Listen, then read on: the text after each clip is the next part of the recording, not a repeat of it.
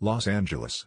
Britney Spears and her new attorney say her father is trying to get about $2 million in payments before stepping down from the conservatorship that controls her life and money, a move they liken to extortion in a court filing Tuesday. The document filed by lawyer Matthew Rosengart says the upcoming scheduled accounting of the conservatorship, which James Spears says he wants completed before he steps down, will mean significant payments for him. Britney Spears will not be extorted, the filing says. Mr. Spears' blatant attempt to barter suspension and removal in exchange for approximately $2 million in payments, on top of the millions already reaped from Ms. Spears' estate by Mr. Spears and his associates, is a non-starter. A representative for James Spears did not immediately respond to a request for comment. The filing is a supplement to Rosengart's July petition on Britney Spears' behalf for the removal and suspension of James Spears, which will be addressed at a September 29 hearing. In his response, James Spears revealed that he had already been planning to step down from his daughter's conservatorship, which he has controlled at least in part since it was established in 2008.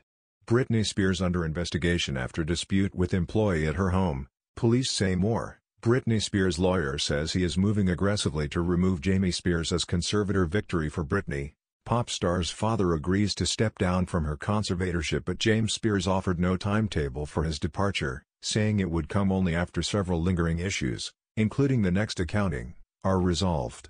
James Spears said he would fight any attempt to force him out, that there were no grounds for doing so, and that he has always only acted in his daughter's best interest. Rosengart's latest filing contends that while there is plenty of misconduct to address, it is not yet the issue.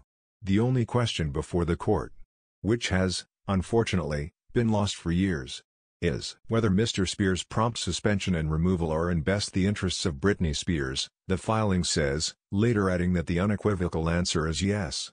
Since 2019, James Spears has controlled only his daughter's finances, after stepping down as the overseer of her personal life.